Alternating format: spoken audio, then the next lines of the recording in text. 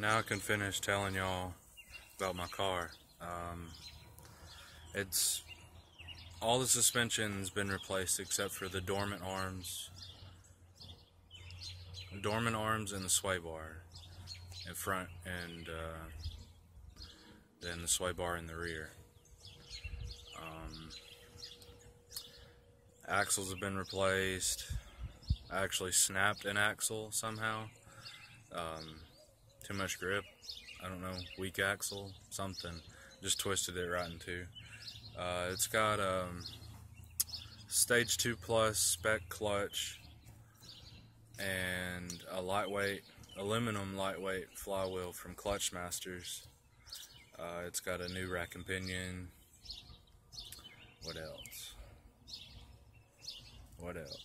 New headlights. The old ones look bad.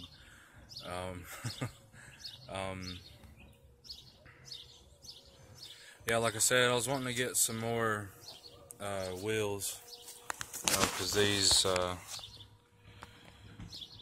don't look too great. I want to get some 17x9s. Don't know the offset yet. Still trying to figure that out. But yeah, that's my daily driver. I thought I would finish the video because those dogs kind of interrupted me. But yeah, that's my daily driver. It's only got 60,215 miles on it. For 2005, that's not a lot of miles. I got it with 27,000 on it, so I'm probably like the second owner of it. I'll show y'all the 2JZ, which it's only going to be a block on the motor stand. I'll let y'all know that right now. But I'll show y'all the 2JZ on the motor stand tomorrow or Friday. Alright, but y'all have a good day. Like, comment, subscribe.